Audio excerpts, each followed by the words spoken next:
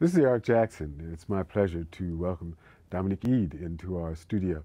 Dominique is a longtime member of the Boston jazz community, longtime faculty member at New England Conservatory, and we're fortunate to have Dominique in the studio to talk with us today. Dominique, how you doing? Doing great, Eric. I'm so happy to be here and always so pleasure. happy to see you. Good, always happy to see you too. Well, I started off talking about you as a longtime singer and longtime faculty member. Let's jump on the faculty side first. How long have you been at New England Conservatory? A really long time, decades. And I was trying to count the years. I am not exactly sure, but it's 36, 7. Really? Yeah, exactly. Right. So it's been an amazing place to be, an amazing home. I was there as a student finishing my undergraduate degree. I also did my artist diploma there, actually while I was on faculty. And it's just an incredible institution, incredibly run, and amazing people that come through there, both on faculty and students. So I've loved every minute of it. You made some sort of distinction. You said an artist diploma. What was the other thing you were doing? So I did my undergraduate degree. I finished it there. I had begun actually as an English major at Vassar. Yes, I remember that. I do remember that. And I realized with the help of a really surgically insightful English professor that I was actually a musician. So I came, Miss McGrew from Vassar. We all loved and feared her. And I wrote a piece of music for one of the, in addition, I didn't not write the paper, but in addition to the paper, I wrote a piece of music for analytical writing on Shakespeare. And she went over, said, let's go to the music building and play this for me. It was for Midsummer Night's Dream, had a little monkish quality to it. And she just said to me, you know, you're a good writer. You're an extremely passionate person, and I've just been wondering, where is this passion? That's where it is. Really? Yeah. Oh, that's fascinating. Isn't that incredible? Yeah. I mean, that's just one of those moments. And of course, you know, they say that truth will tick you off. They say, tick you off, and then set you free. And that was it. I felt, I mean, I had always played music, but it was so close to my heart, I never thought of it as a vocation. It was just what I had to do. And the minute she said that to me, of course, I wanted to be a good writer because I admired her so much. But then I was like, oh yeah, okay. So I took a leave of absence and I got my reading and writing skills together at Berkeley because I mean I could read, but I was like, you know, I was analyzing Beethoven's sonatas, but it was painful, you know. So I wanted to really get my skills together, and I did that. And then I heard Rand Blake play at Jonathan Swift's, and of course he was on faculty in the then Third Stream department at NEC, and I said that. Now, why did you go to Berkeley to start off with and not the conservatory? I didn't know about the conservatory. This is the perennial PR problem for the conservatory, the hidden treasure of Boston, the New England Conservatory, that is. So, but also, I came really just to do the summer session. I was in a band at Vassar called Naima, super cool. And the great bass player, my dear friend Ed Baer, was the bass player, and we both were like, okay, we need to go further with this jazz thing. And so we came to do the summer session at Berkeley. And that's when I decided, okay, I could learn a lot here, and I took the leave of absence from Vassar thinking I might return, but that completely changed when I heard Rand Blake and decided then to go down the street to New England Conservatory and finish my undergraduate degree. And so you've been working off and on with Rand Blake for all of those years? Since then, Since then, I think my first year there, I wasn't a freshman because I'd already gone to college for a couple of years, but we played together in September. We played a version of Laura in Jordan Hall. So since that, whatever year that was. He must have played the album where he did Laura with Jeannie Lee too, right? Yes, because he played it for me too. Exactly. No, and I think I already knew it. You know, I think that I knew his work. That's why I ended up at Jonathan Swift's. But there was just something so you know, like when you find a writer who's just saying what you need to hear. You know, there was something so profound in his music to me that I went right in that direction. And we did. You know, I studied with him, but we also played together quite a bit. We had the quintet with Ricky Ford. We did some duo stuff. We never recorded until quite a bit later, just for reasons of circumstances. But it's been a really long and wonderful association. Now, you use the term, I think something like so-called third stream. Okay, first tell us what third stream is and what is that department now? Right, called? So it wasn't so much so-called, but it was called that at the time. Right, It isn't right. Yeah, now. I'm sorry, yes, you're right. Third stream is a confusing term. I think Gunther Schuller, who is the person who is supposedly coined the phrase, according to his son George anyway, that he meant it more as a verb than a noun. So it was really never meant to define a genre. You don't have to have, you know, 6 ounces of mango and, you know, 2 ounces of yogurt or whatever to make this third thing, you know, whatever, classical and jazz. It wasn't like a recipe, a specific blend, but it was a concept of being able to cross over the boundaries of genre. And I think Gunther Schuller's vision really was to try to educate, because he started the jazz department at New England Conservatory. He wanted to be able to educate musicians who would have equal skill in classical music and improvised music. But because it became something a little bit more rigid, like I said, this recipe, it's got to be, you know, this much classical, this much jazz, or this portion of jazz. That kind of became outdated in a way because it was something people were doing. Anyway, but it also became somewhat problematic. Oh, how? Well, kind of in ways I don't know whether it's really has evolved as much as it could have. But, you know, if you think of some of those early recordings with Gunther and with Eric Dolphy and Ornette, I mean, it's amazing to hear those people play in that situation.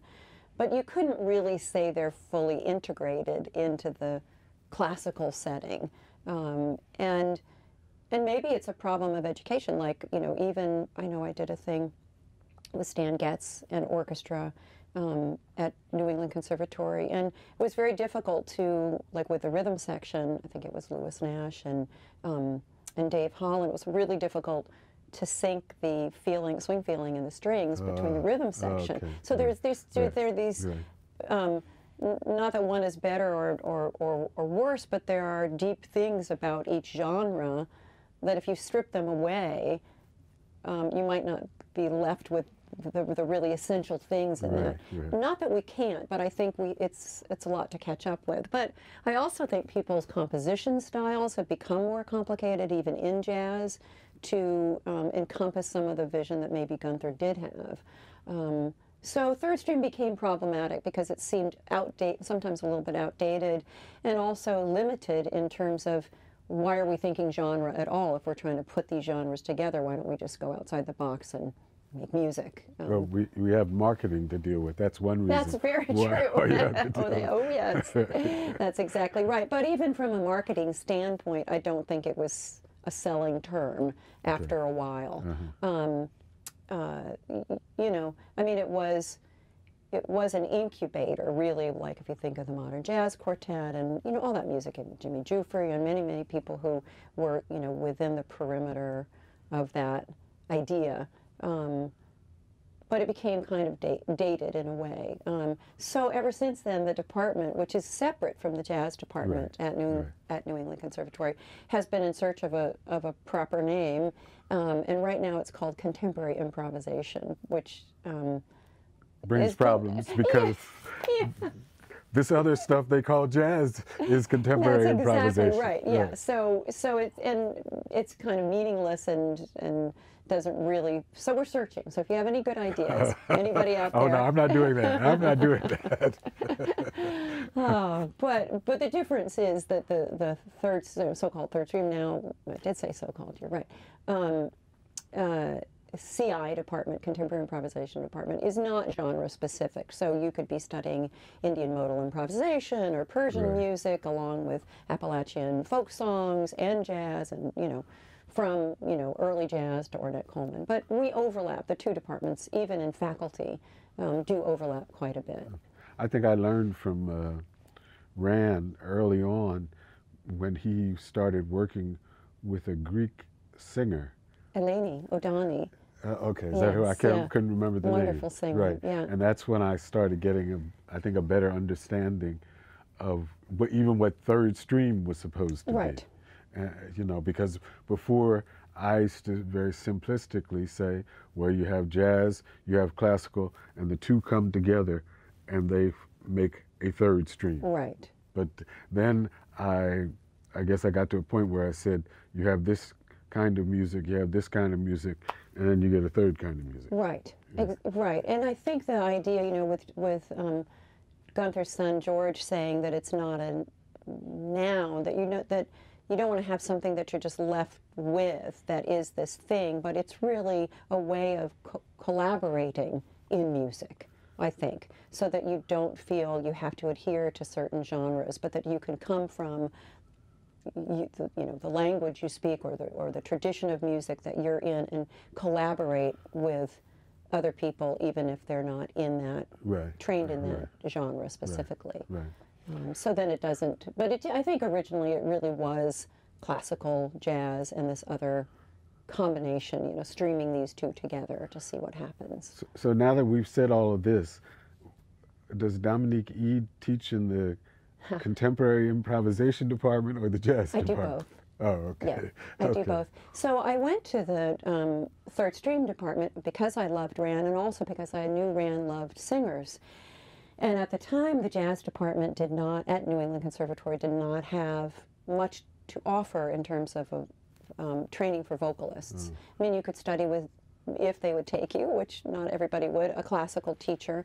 Geraldine Martin was a wonderful teacher that was there for private lessons, who was classically trained but also knew musical theater and some other things. But there really were no ways in which the singers, and there really were only, I think there was one when I started there, were integrated into ensembles and so forth. People just hadn't figured out how to do that and how to value that in jazz education. There's a little bit of a sense that, at least in jazz, really in jazz education, that the two things are very different. There's the vocal jazz, and there's the... There's got to be some similarities. Oh, yes. How you sing a C is the same in whatever kind of music but you also, sing. I mean, if you think of, Louis Armstrong, trumpet player, band leader, singer, improviser, scat singer, So in a way, there was just a little bit of, I don't really have an explanation for it, but it's still true. I mean, there are quite a few jazz programs in schools,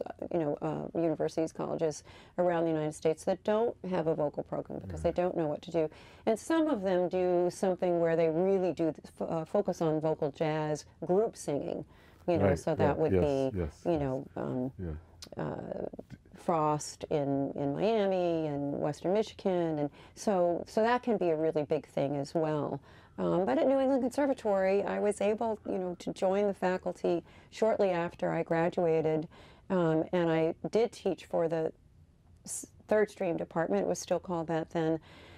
But I taught whatever jazz singers were coming along there, and I've been able over all of these decades to develop it's not a separate program, but to develop the vocal program within the jazz program to something that's been quite rewarding, and we've had some amazing, remarkable students, many of whom I'm sure you play on your show. Thank you for that. Sure. Do you think there's and I'll get back to that in a few minutes, but do you think there's a bias in some of those schools against jazz vocalists?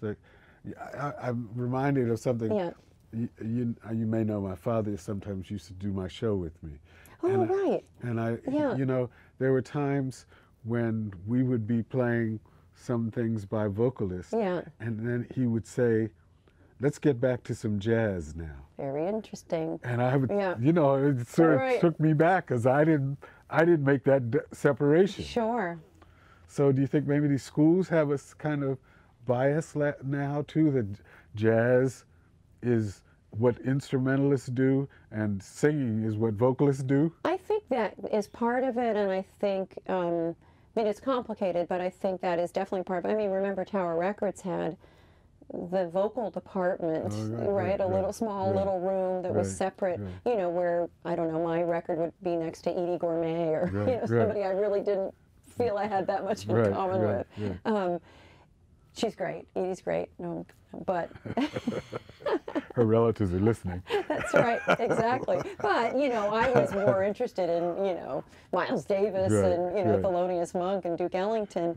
So I think it's complicated in the history of jazz. I think, for one thing, when there's vocals to music, generally the potential for that music to reach a broader audience is greater, right?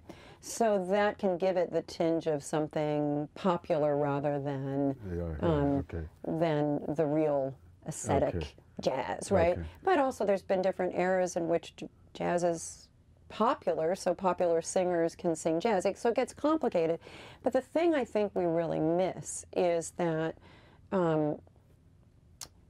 well, this is really kind of technical, but there's this thing now called the iReal book, which is the way people go to find chord changes to be able to play, you know, Stella by Starlight. They should have that memorized. But there's no melody. There's not only not lyrics now, there's no melody there. So this emphasis away from the... So are you saying the iReal... I know the real book and I know the fake book. The real book has the melody, but the iReal book, which is on your phone, which if I, you know, am saying to my students, you know, let's do this song, I see them quietly scrolling, you know, what is Come Rain or Come Shine, you know, what are the chord changes? But they're going to find the chord changes, they're not going to find even the melody. Wow. So I'm thinking you actually could come up with a whole new song because you just have the chord changes and you can easily say, well, okay, we're going to improvise on. Right, yes. But and of course people do and write different melodies to standards, and all of that is great. But my point is that older players that I play with, you know, if I'm playing with Billy Hart, he's not that much older than me, but we're older, right? If I'm singing a song, I'll turn around and he's mouthing the words. He's a few years older. Yeah, just a little. You know, but he came up playing with Shirley Horn, so he knows all those words and he cares about it. And, you know, the vocal part of jazz has carried an essential part of the music so much, you know, so much so that at some points when people weren't allowed to have instruments, you know, the voice had to carry everything. So I think that when we get away from the voice and from the sound of words and the meaning of words and melody, we really obviously lose this really, really vital part of jazz that I think now in music schools, I mean, certainly at England Conservatory, instrumentalists are hungry for. I mean, lots of instrumentalists come and study with me, both to emphasize learning things by ear, being able to sing things rather than just being able to put their hands on them and know, you know, there's this kind of, you know, altered scale and I know it because it's factual. I want to know it because I know the sound of it. So it's interesting. It's interesting. And I'll say, there's probably a bit of sexism in there too. We could parse that out. That affects male singers too, you know, so it's not just affecting female singers, but there's a,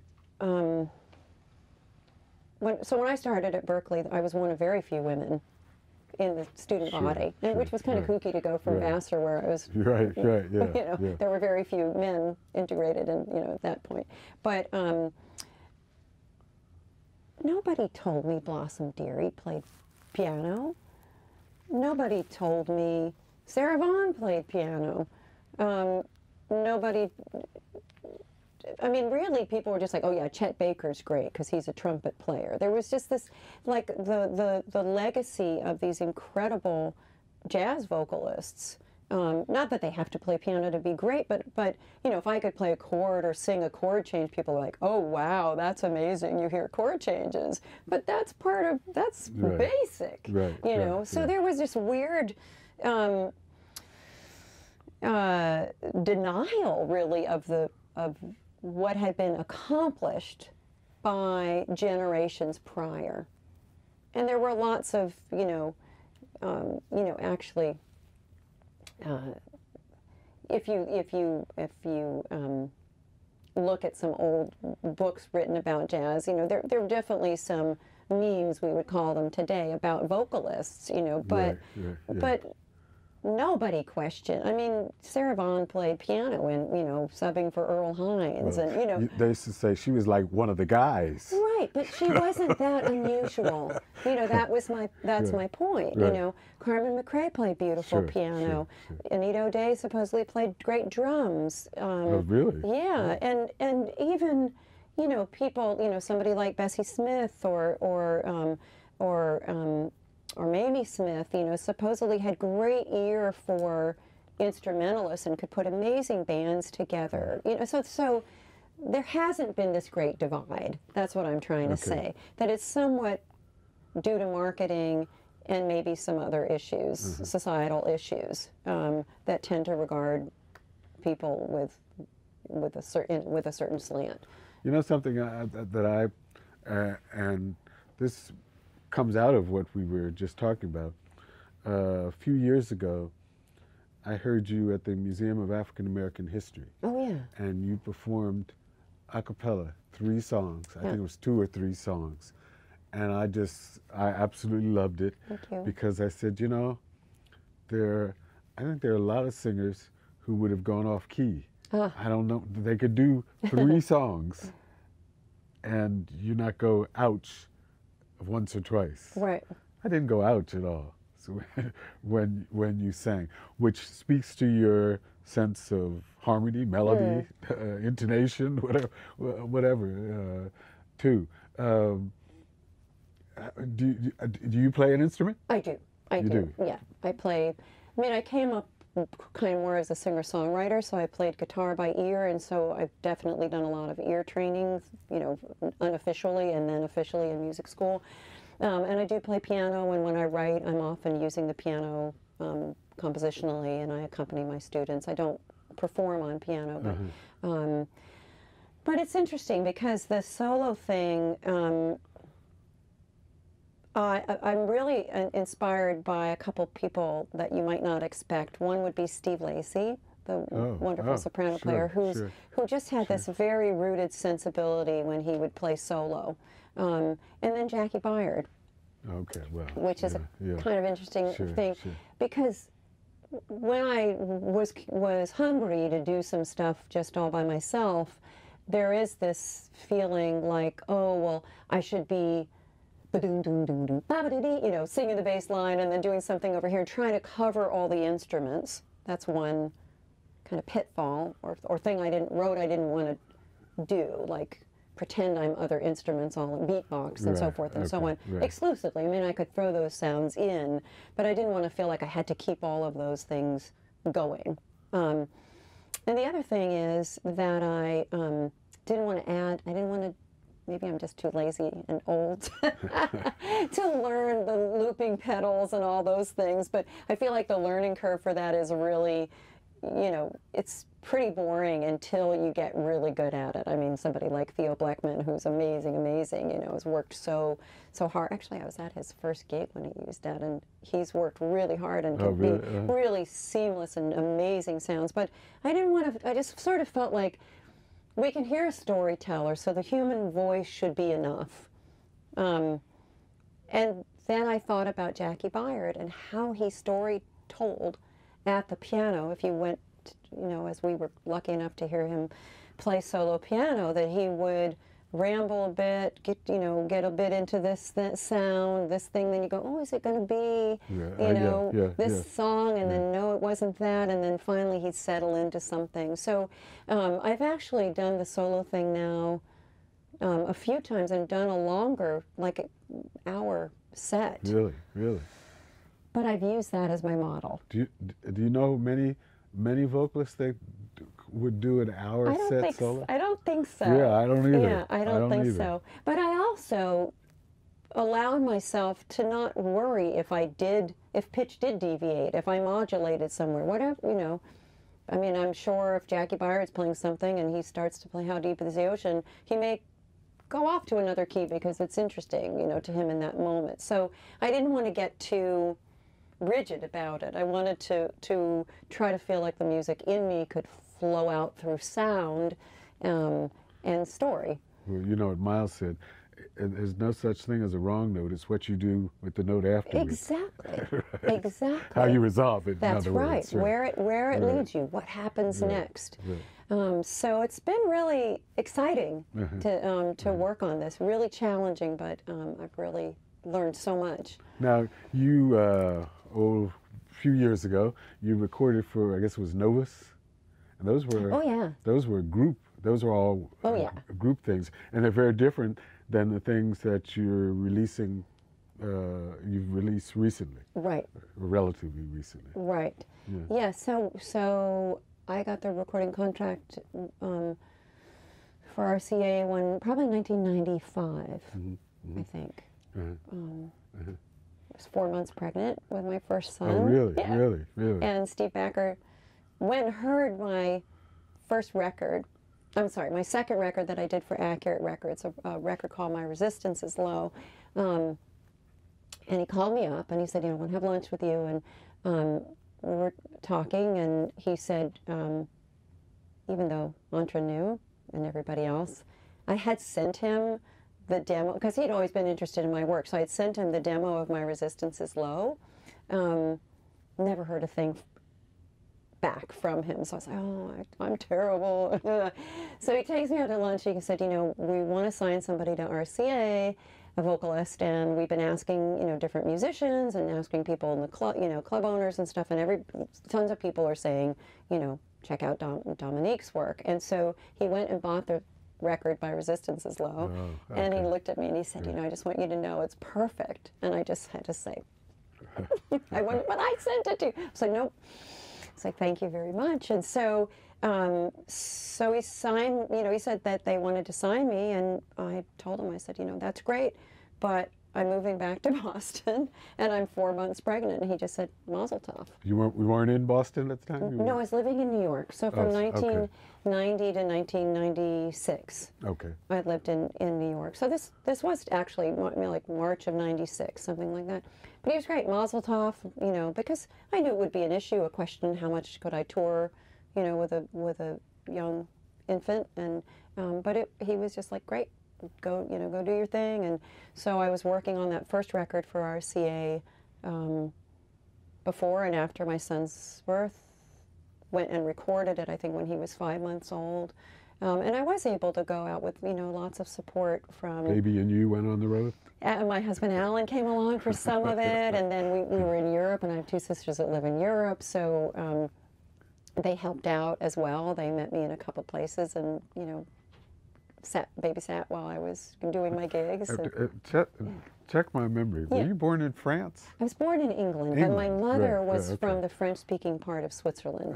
Yes, so that's why my two sisters, two of my sisters live in Europe. So, but though, yeah, so there was a budget to do a bigger thing with those records, which was wonderful. And for the first one, when the wind was cool, I had been working with, you know, just amazing musicians in New York, so it was a chance for me to get them, many of them on board, which I was really happy to be able to do. So, you know, Fred Hirsch played on it, and James Genus, who I'd been working with, Peter Leach, the wonderful Canadian guitar player who lives in New York, lots of people. So I wrote a lot of that music. I knew I couldn't arrange all of it, so I did hire a couple.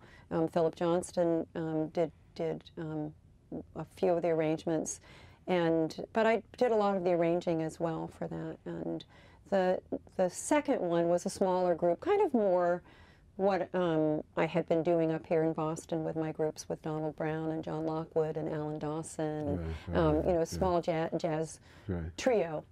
So that was the second one. Well, now, do you not have any desire to record with a trio, a quartet, or something like that? No, I do.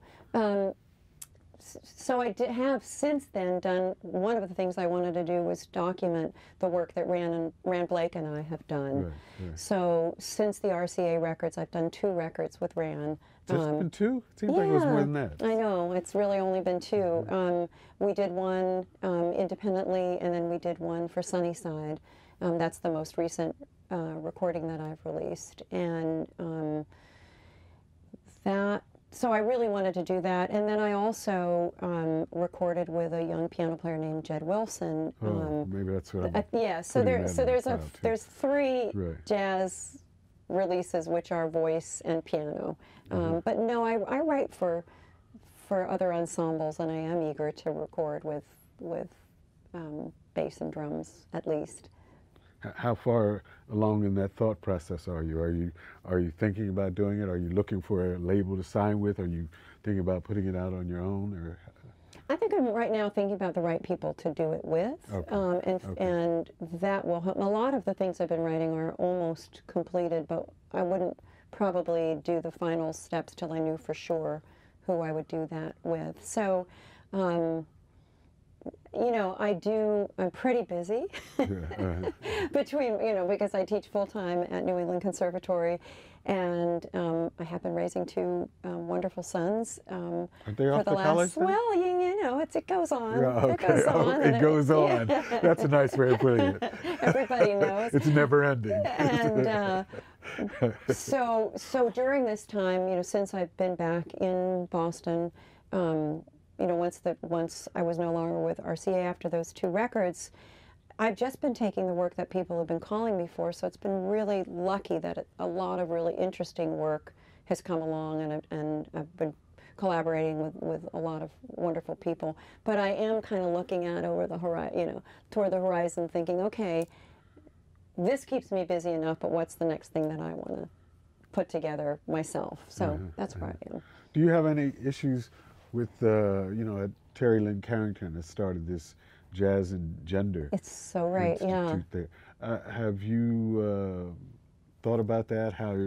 Do you see yourself as being involved in the issue, if not in the program Sure. with Terry Lynn? I think it's incredible that they did that. I think it's a lot of vision, and she is an amazing, you know, an amazing person to be able to be at the hub of that, and she's already doing incredible things. Some of my students have been involved with that. My students from New England Conservatory have been involved in different ways. There are, you know, musical things that go on that overlap between Berkeley and NEC because of that. My student Darren Dean, who you know, wonderful singer from LA, put a big band together for her senior recital last year that had, it was all women, and it was women from Berkeley and NEC and the greater Boston area. So I think it's creating this network that's there but not officially. Now it's giving it, you know, this, which I think is amazing. And also, you know, the work that I've done, as I was saying, with the jazz department, because there weren't very many vocalists, there were also not very many women or young women. So that's changed in terms of just the demographic of the student body for the jazz department. We do have wonderful male vocalists, but it's much more common to have female vocalists. So we usually have about 15 or so. I mean, it's small, but it's a small department, so it's a big percentage of jazz vocalists. So that changes that right away. So I think, you know, I'm not waving a banner at this point or doing something official in that way, but behind the scenes, I want to increase diversity of all kinds at New England Conservatory and in the workplaces that I'm in, and empower these amazing young women to do these things that they can do. I mean, one of my students from Slovakia had a recital last night, Esther Visnarova. She wrote for big band and string quartet, harp, cello. She conducted and she sang brilliantly. So we need to see that more. Just like when I came to Berkeley, nobody showed me that video of Blossom Dearie playing Surrey with a fringe on top with an impeccable time. You know, nobody showed me, you know, what these people were capable of, right, then you don't have the role model and you don't dream big, as big. I mean, I did dream big, but we can dream bigger each time. Sure. You know, and so it just becomes a funny kind of narrow-mindedness that sinks in. So I feel like I'm constantly opening that up, you know. And it can be sometimes through political things, but it can also sometimes be very practical. What is the creative singer doing in this environment, musical environment? And sometimes people don't include it when we're talking about jazz programs that won't include voice because they don't know what to do. So if you can say, it doesn't have to do that these strange creatures have come in, these rather fragile or dramatic or whatever, you know, these others have come in and we don't know what to do about it. It's very practical things to do. So I've actually written something, we may end up publishing it, which is entitled, the working title is Integration of Creative Singing into Ensemble Music. So that people think of all the things that a vocalist can do with instrumentalists rather than just be another horn or be that dramatic storyteller. There's everything in between. Everything. We've only got a few minutes left, but I wonder, earlier I said we would ask you to mention some of the people that have studied with you too. Tell us some of the folks who have studied. Okay, so this is going to be off the top of my head, and I'm sure there are people that I'm going to forget, but I'll just tick through some of them. So I mentioned that I had been in Italy, in Europe with one of my sons when he was born. I was doing a workshop there where I met Roberta Gambarini. She was a student, and so she came to NEC to do her artist diploma, which she ended up not finishing because she was kind of swept off into, you know, the next stages of her life. But really enjoyed working with her. Luciana Souza was a student of mine at the conservatory. She had gone to Berkeley for 4 years and, you know, had come to hear me play and wrote and said, I want to come to the conservatory and study with you. And at that time were Patrice Williamson, Lisa Thorson, and Chris Adams, who are wonderful vocalists here, and also teachers now at Berklee College of Music. More current students, Joe Lowry, who sang backup with Sting for about 10 years. She's on that How Many Ever Feet from Stardom. And a wonderful singer. She's also recorded with Fred Hirsch. Sophia Rey, R-E-I, Kutsavides, who's a wonderful singer from Argentina, an amazing writer. There have been people, Michael Mayo, who's an up-and-coming vocalist who's incredible. I think he's recording now for Max Jazz. I know I'm forgetting so many people. Non-jazz singers, Aoife O'Donovan, who's an incredible... Brian O'Donovan's daughter. Yes, Brian O'Donovan's daughter, disclaimer, but an amazing musician and part of a group called I'm With Her, in which Sarah Jarose, who was also my student, is a singer-songwriter and mandolin player. There's a wonderful vocalist in Chicago named Kenya Seymour. She often goes just by Kenya. She's played piano and sung backup for No Name. She also sings with Chance, and she's done some stuff on her own as well. So it goes. There's a lot of folks. There's a lot of people, and that's just the New England Conservatory people. So I've also, when I was in New York, I had a private teaching studio, and I teach people outside of NEC as well. Any performances coming up? I know the conservatory especially schedules things way out. Yeah, well, actually there is one that was way out, but it's coming really up rather shortly. The jazz department at New England Conservatory is celebrating its 50th anniversary. So there have been a lot of events for that, and the next one that's coming up is some nights at the Jazz Standard. So on... in New York? In New York, yeah, in New York City. So on Thursday, the 18th, I think it is. Oh, so... Or 19th. It's Thursday the 19th. It's an all-star group with Miguel Zenon and Fred Hirsch and Donnie McCaslin, a bunch of people. The following night, Fred Hirsch and I will be there, doing piano and voice duo. I sense a theme here, which I'm so excited about. In fact, I'm going to go down to New York on next Tuesday to play with him for WGBO. BGO. BGO, thank you. I knew that wasn't right. And then locally, I'll be at the Indian Hill Music School the end of April, and a few other things, and then I'll hopefully be going on a short tour to the West Coast. Okay. Could you quickly give us how we can get in touch with, tell us how we can get in touch with Dominique Eade, social media kind of things? Well, here's my I don't know number. what that means. I'm just not as up to speed as I ought to be, but I do have a website, and I try to keep it up to date with the calendar, and now that you've asked me, I'm motivated to do so. I am on Twitter, but I tend to just post pretty pictures that I photograph when I'm out walking. I was thinking the other day, I haven't seen a post from Dominique or Alan in a while. On Facebook? Yeah. Oh, that's interesting. I'm on, I mean, I do tend to put my gigs, okay. That's true. I do Facebook, but I don't know. They're controlling that. They don't want you to know about us. Dominique, thank you very much. Oh, for such a pleasure, really, Eric. Always Thank great you. To see you. Likewise. Okay.